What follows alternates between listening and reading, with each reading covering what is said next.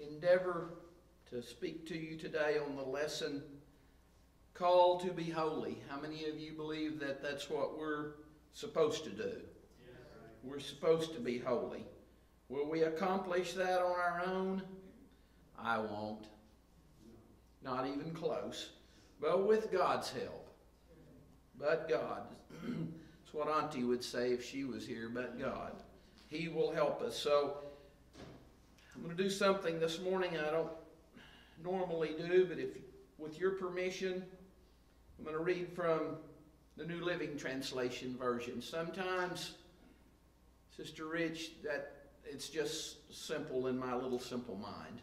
And it opens it up in a little different light without changing the true meaning of it. So the reading is not long today. We're reading from 1 Peter chapter 1. We'll be reading verses 13 through 23. From the New Living Translation version, the Bible says, "So prepare your minds for action and exercise self-control. Put all your hope in the gracious salvation that will come to you when Jesus Christ is revealed to the world. So you must live as God's obedient children. Don't slip back into your old ways of living to satisfy your own desires. You didn't know any better then, but now you must be holy in everything you do, just as God who chose you is holy. For the scriptures say, you must be holy because I am holy. And remember that the Heavenly Father to whom you pray has no favorites." Many of you know He has no favorites. Amen. Brother Bauer, the individual that's sleeping under a bridge somewhere because he has no home, the Lord loves him just as much as He loves the most wealthy individual in the world. He has no favorites. He will judge or reward you according to what you do. So you must live in reverent fear of Him during your time here as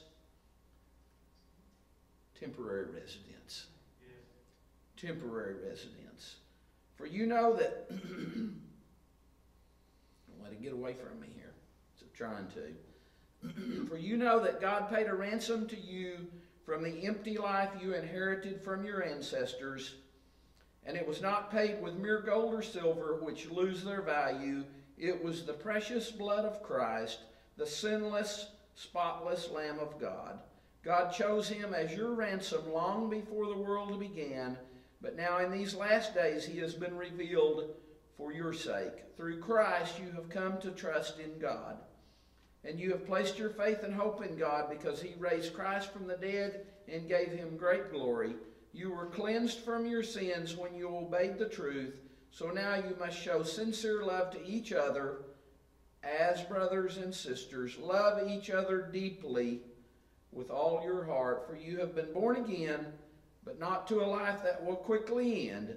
Your new life will last forever because it comes from the eternal living Word of God. How many of you are thankful for a life that will last forever? Yes. It's not just here for 60, 70, 80, 90 or 100 in Auntie's case years, but it's forever if we live for Him and serve Him. Let's pray and ask the Lord to be with us and help us today. Jesus, we love You with all of our heart. We appreciate Your blessings. We appreciate an opportunity to be here.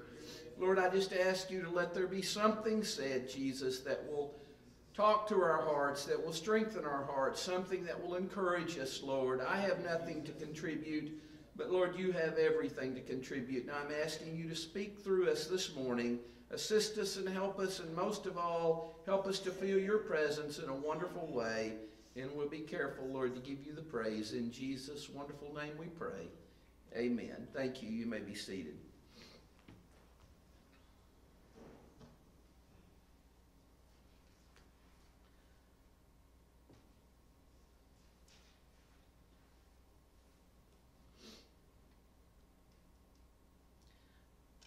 I almost hesitate, Brother Rich, to even bring it up because it's what my wife went through this week and what her family went through with the sudden passing of a brother. Just literally, here 1 second, Brother Bauer, and gone the next. And I told my wife, I said, there's a part of me that wants to be sad. And it hurts. And I mean, imagine a mama, imagine a wife going through that. But the other part of me says, he's the winner. Brother Rich, it's not temporary, it's eternal. He suffered all of his life with health problems, diabetes, heart problems. For a 40th birthday present, he got open heart surgery on his 40th birthday. But today, Brother Bauer, he's got a brand new heart. He's got a brand new body. And he will never, ever suffer again. And I'm convinced 10 seconds after he took his last breath, if you said, will you come back? He said, I don't believe I'll come back. I believe I'm out of here. Right. But the ones left behind are the ones that need to be lifted up and need God's help. And he's a friend that sticketh closer than a brother. How many of you believe that today? Amen. Thank you, Jesus. Brother Chris, I'm going to share something. Go right ahead, Sister Lori. Lonnie's girl off fire, she has some do with church. She called me Monday morning and she said, did Gary Gordon die? And I said, yeah, he did. She said, well, he helped me out of the car last night in the church. And, I mean, he was there Sunday night. He was. Helped her in church. And then she said he's gone. So he went to church, worshiped the Lord. He and his wife came to the altar after church, raised their, at the ending of service, and raised their hands and worshiped the Lord. He went home with Carl and laughed and cut up with his family. He went to the house and was brushing his teeth, and the Lord took him to heaven. Gary told me one time, and honest to goodness, I had not planned on any of this, but I just feel like maybe it's something that needs to be said. He told me when Gayla and I first got married, way back there, in 1982, he helped us feed cattle that winter, and he said, if I can just polish the gold in heaven, that's all I want to do. He said, I don't need any special treatment up there. If I can make it and polish the gold, he said, I'd be thrilled to death. And that was Gary. If you knew him, he had a servant's heart. He would literally give you the shirt right off of his back. He'd give you anything, Brother Rich, that he had if he thought you needed it. And those of you that know him know he wavered a little bit down through time. He was in and out, but he never lost a love for God. Right. At his worst moment, he would still tell you repentance, baptism in Jesus' name, and the infilling of the baptism of the Holy Ghost. Like Brother Martin said in the service, when he was in places where he shouldn't be sitting, he'd still preach to them. Right. Because it was burned into his heart, and God, in his infinite mercy that we talked about last week, brought him back, refilled him with the baptism of the Holy Ghost, helped him get his life back in order, and then just took him home. The mercy and the grace and the goodness of God. What does it mean to be a Christian? And I had planned on reading a lesson connection, but I can already tell we're going to run out of time here. Brother Robert will be coming in here momentarily, so I better hurry. What does it mean to be a Christian? In its simplest form, I believe it just means to be Christ-like, to be like Jesus. And how are we supposed to do that? Because I can assure you on my own, I'm not. I can't be. It's just, we deal with carnality. We deal with human nature. Psalms 46:1 tells us God is our refuge and strength, a very present help in trouble. When we're in trouble, when we know that we need God's help, He's there. He's right beside us at all times. And if we truly try to navigate this life on our own, Brother Bauer, we're going to have trouble. We're going to have some trouble even on our best day with the Lord helping us, because this is called life. It's not heaven yet. It's life. But that's why He helps us, and that's why He's always there beside us and assisting us. Proverbs 18:24 speaks about a friend who sticks closer to us than a brother.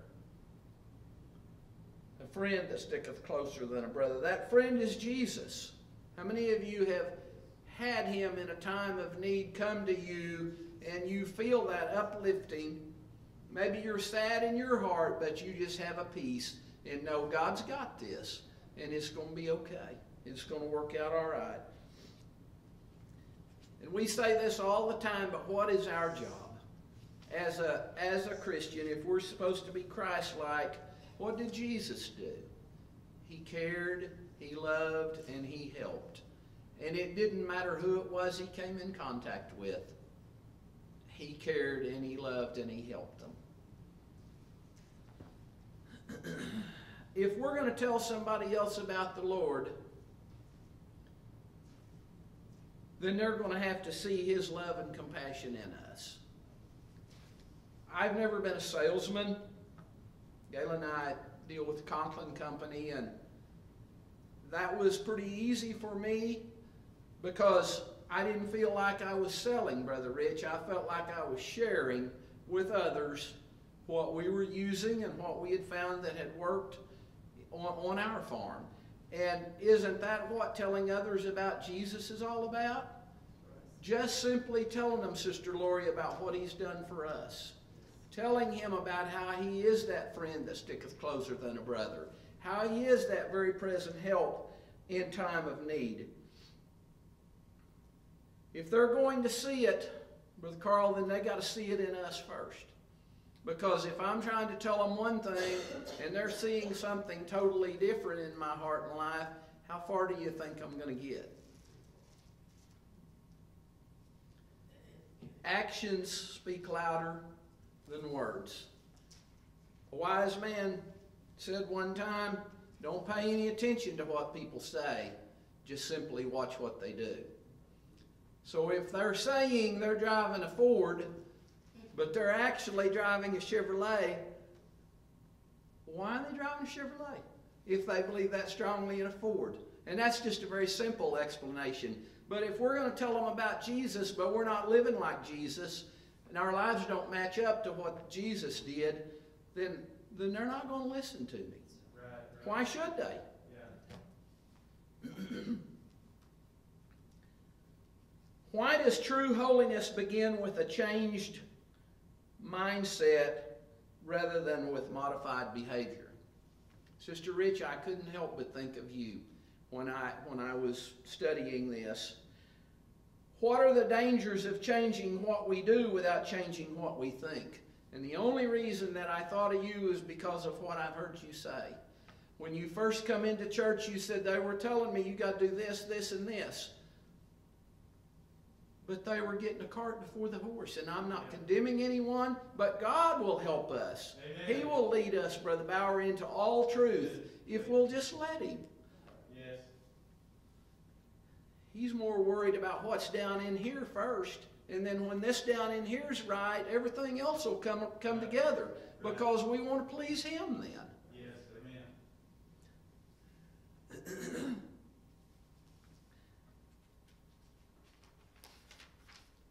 I can't help, pardon my reference to Brother Grissom, but it used to make him so mad, Brother Bauer. You just get someone started in church. I mean, and somebody would beeline for him now. And just what you testified about, Sister Rich.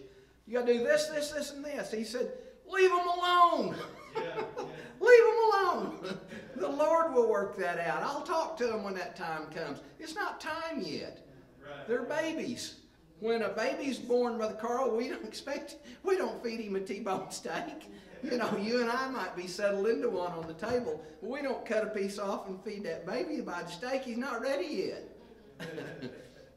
And I'm moving on, Pastor. The rest of it's up to you.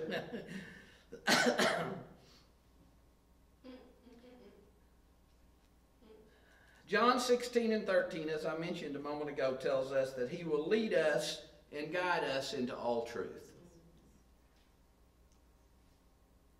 Why did the song say it took him just a week to make the moon and the stars? The sun and the earth and Jupiter and Mars, and Brother Robert mentions it all the time, but he's still working on me. After all these years, 1982, my wife and I got married, and we've been right there, sitting there ever since, and he's still working on me, Sister Linda. And I appreciate the fact he's left me around to work on me, because I'm not perfect. I have problems. I have things that he has to work through my life and out of my life and try to help me to be right when that day comes. I want to be right. More than anything in the world, I want to be right with him. And I'm getting ready to close. On our own, we can't live a life of true holiness because we were born into sin. We were shapen into iniquity. But the beautiful part is we're not on our own. Right. We're here with his help to help us and assist us along the way. And that's why we need the Holy Ghost.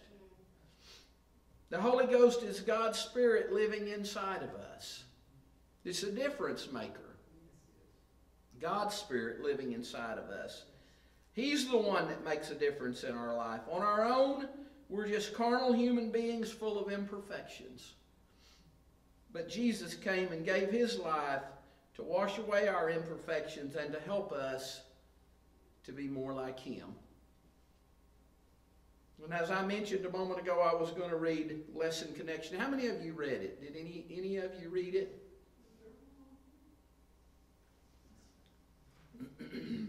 Talked about I think probably, even Brother Bauer, as young as he is, he might be old enough to remember. How old were you in 1990, Pastor? 10 years old. Okay, so do you remember the Hubble telescope? The launching of it? That's what the Lesson Connection was speaking of.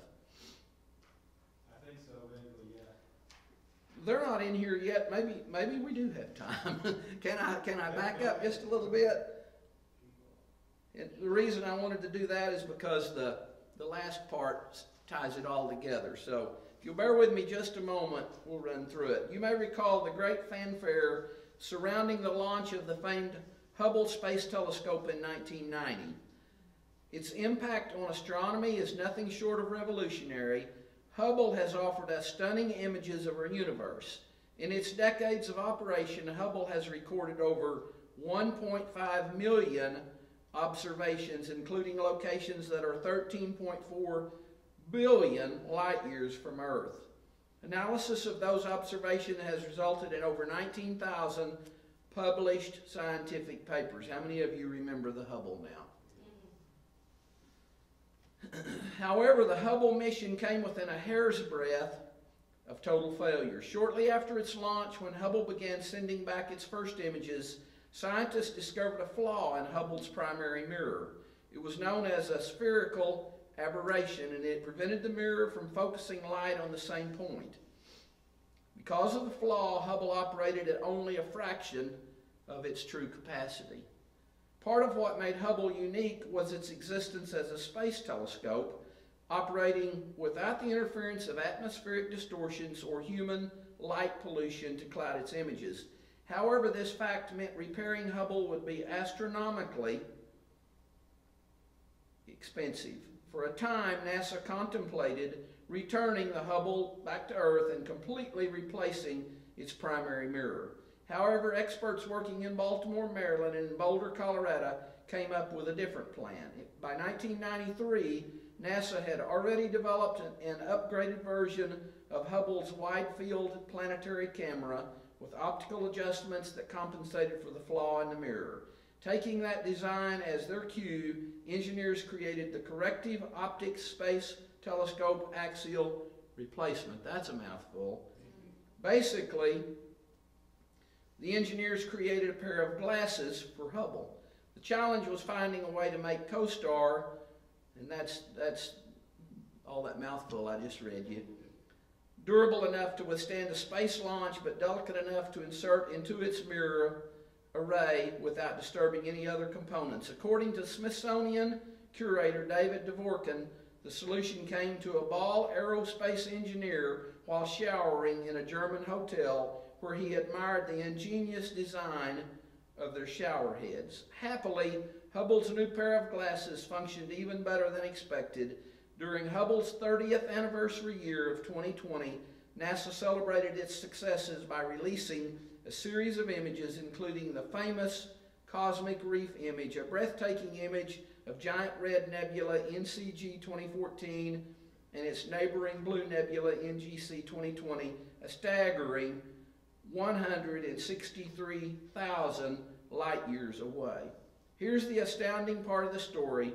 The flaw that almost caused the Hubble mission to fail was less than 1/50th the thickness of a human hair. For all intents and purposes, it was an invisible flaw, but it had a devastating, visible consequence.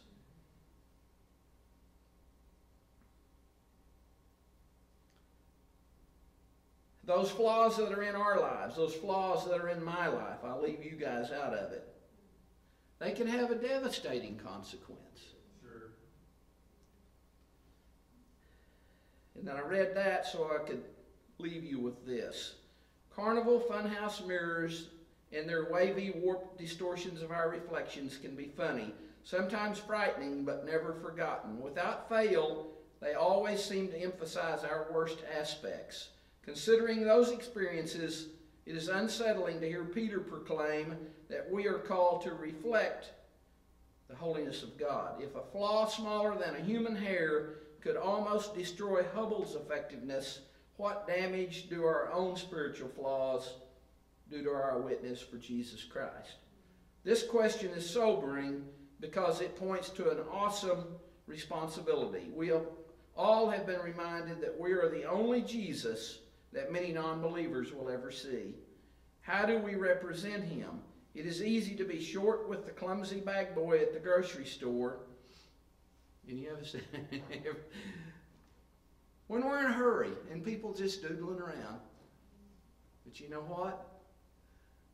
I need their mercy. I doodle around sometimes too, Brother Rich. Or snap back at the rude sales representative over the phone, or to glare at the driver who cuts us off on the highway. We've never done that, have we? It's just where we live, church. This is life. It's where we live. Tiny little flaws, but they add up to a distorted reflection of the one who gave us endless mercy and love. Peter was clear on this point. We're called to be holy in all manner of conversation. Driving habits, eating habits, oh Lord, conversations, clothing choices, entertainment choices, they all fall within the domain of this call to holiness. Those who wish to reduce holiness to a list of rules should be warned. That list will be endless. Holiness encompasses every choice in life. Only when we have proper sense of the daunting demands of holiness are we prepared to comprehend the awe of our salvation. When Peter wrote, "But as he which hath called you is holy, so be ye holy," his emphasis was not the demand placed upon us, but the provision given to us. The holiness we are called to reflect is the holiness that God supplies. It is the gift of divine holiness that moves us forward on the path toward final salvation. As we call on the Father, the grace of the gospel fixes our flaws and deals with our distortions. In the old life, we fashioned ourselves according to worldly lust. In the new life provided in Christ, God is fashioning us according to his character and his purpose. We are being actively and daily transformed by the power of the Spirit to be more like him. Each day that we strive to live out unfeigned love, the family resemblance to Jesus Christ is stronger, and we become shining witnesses of the glory of salvation. How are we going to represent him if he doesn't dwell down in here?